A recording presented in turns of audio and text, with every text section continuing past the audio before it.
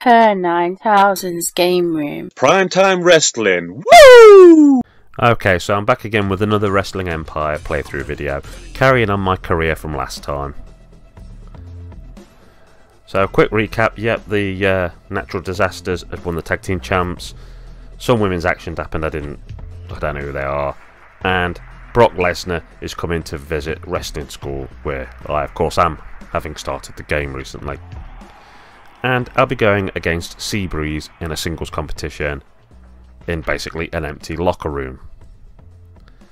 Seabreeze is one of the characters in this game that is actually like an original character and not based off or a parody of some other wrestler. If you've tuned into this without having watched previously, KERR900'S, this is me. That's just a, a visual representation of me I've made in this game. I've not really programmed any moves so far, I'm just taking the set it gives me to start with.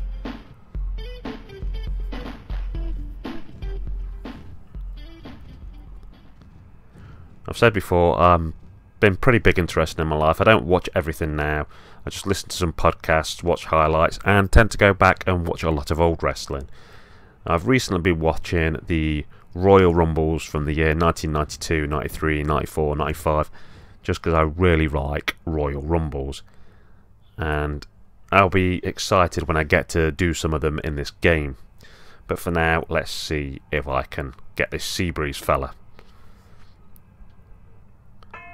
I had to read up online to find out he was a created wrestler for this game, because I had a look and was like, oh, is he anybody? Can I think of anybody it's supposed to be? And when I couldn't, I thought, wow, either it's somebody so unknown you've never heard of them, or it's an original character. And yep, it's an original character.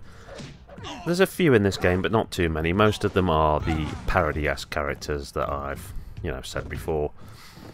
Okay, so far, it's taken me quite a bit of time to do very little. I've not wore him down much, but equally he's not took a lot of energy off me. I am managing to build my special bar up a bit, so fingers crossed there.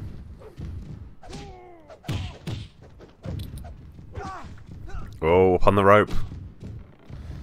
Well, now, oh. And I'm out of the ring, crawling around.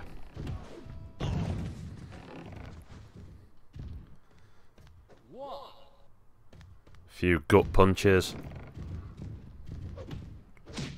Yeah, that's it, you get out and get in again. Still trying to build that bar up. Oof.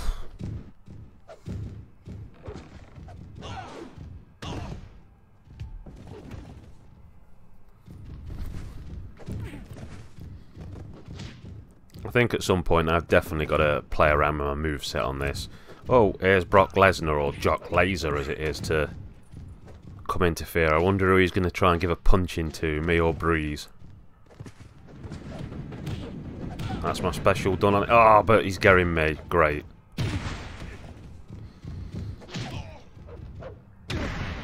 Yep. Seems to have decided that he wants to give me a good kicking, or try. So, it's made it a bit of an impromptu 2-on-1 at the moment.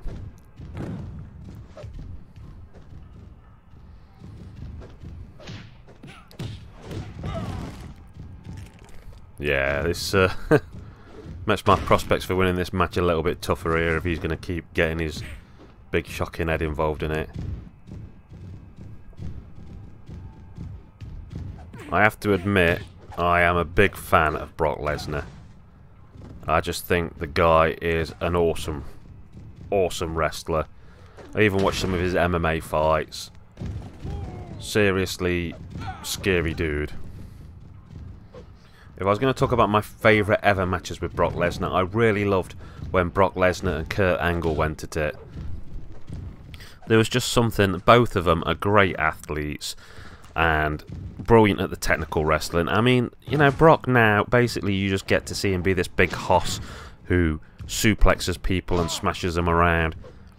But a lot of people don't realise that in his early days, in like smoky wrestling and that, he used to do like full-on moonsaults and stuff. But yeah, he did one in WWE at some main event where it looked like he was going to land on his head and, you know, break his melon open, and it just doesn't seem to have been done that much since then. Maybe because the guy's, you know, a huge draw and they don't want him to brain himself.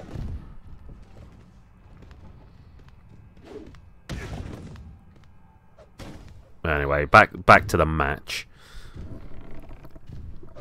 Yeah, it's going alright. I seem to be having the upper hand of old Seabreeze a little bit, but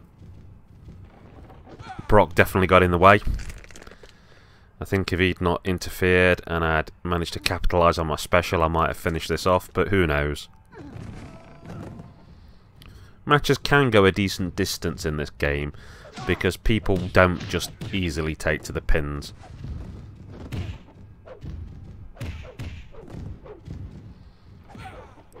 And sometimes it can get a little bit frustrating when you've tried to pin someone and they're constantly getting up.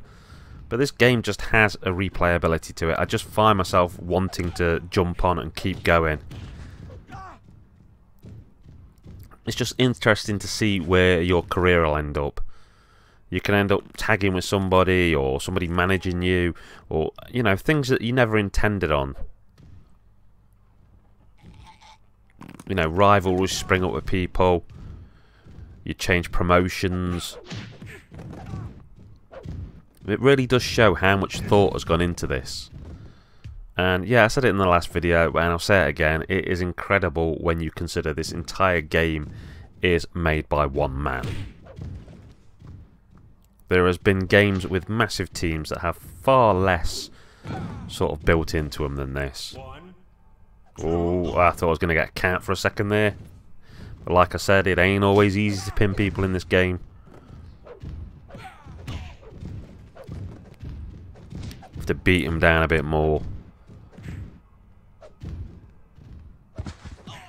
Maybe I can build my yellow meter up again and go, oh no, small package.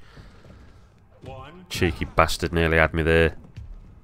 As I say, maybe I can build my bar up and go for another finisher.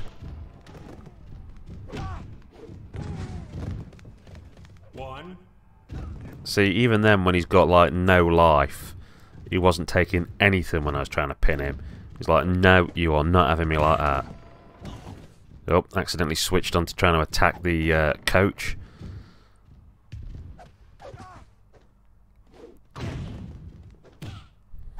Basically, if I've not said it, the name at the top shows you one side and who you're targeted at on another side.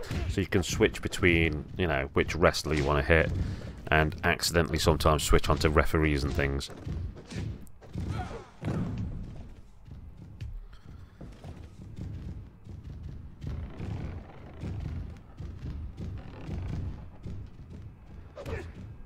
Yeah, I think he was trying to climb the rope for me then, and he ain't getting up there.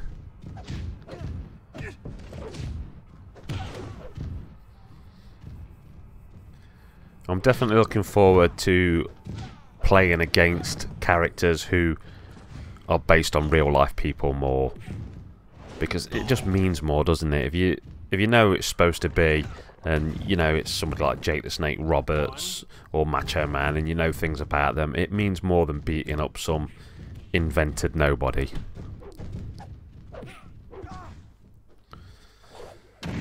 Although, you know, that invented nobody seems to be giving it me pretty good right now. This would be an embarrassing loss, to be fair, this early on.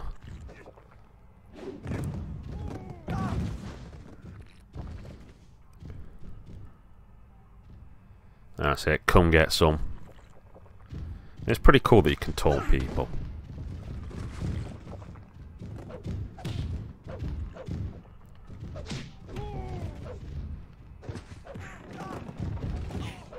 Oh, that's it, out of the ring. Maybe this is going to have to be a count out if, you know, the match is getting towards the end.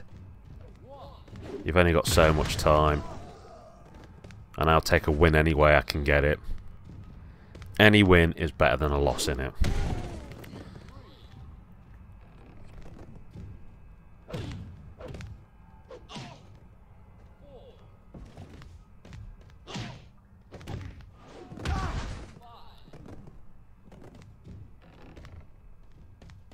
Oh, I'm clearly getting groggy.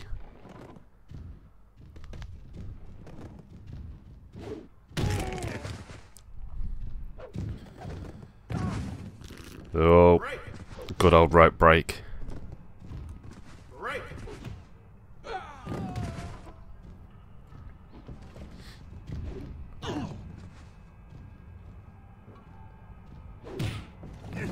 Not got long left to try and win this one.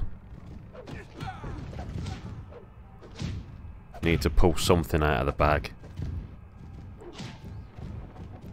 I want my career to start getting some momentum. You see, at the moment I'm not making any money. You only get expenses in wrestling school. And I need to get hired by some company so I can actually get money coming through the door and start trying to make some form of career here. Because as far as I remember, if your money's all gone, it's adios amigo.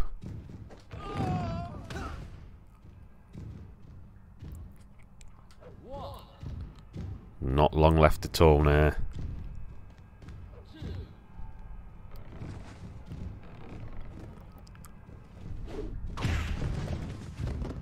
Come on. No, he's got a... I've got a crushing feeling with not very long to go, this is going to be a draw.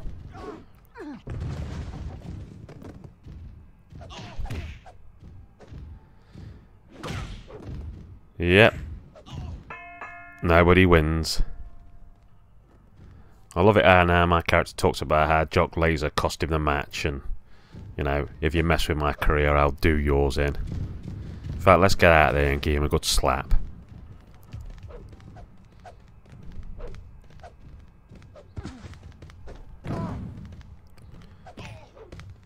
So again, you know, I didn't win, but I didn't lose, so it could be worse. It's not the starting point of my career I'd like, but we'll have to see where it goes from here.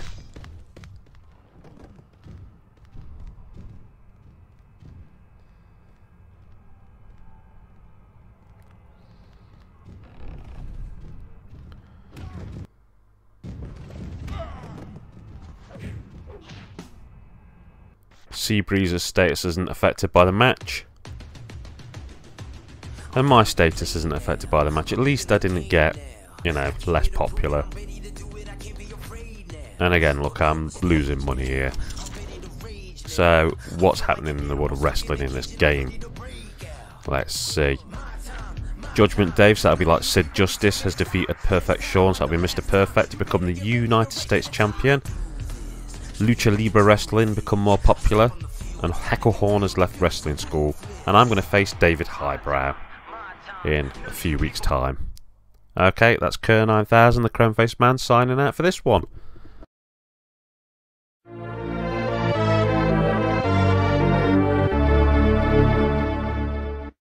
A Squiffy Bear production.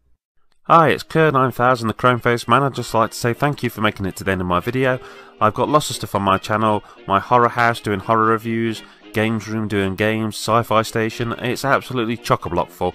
I can also be found on the Retro Gamer U forum, which is full of great people, great laugh.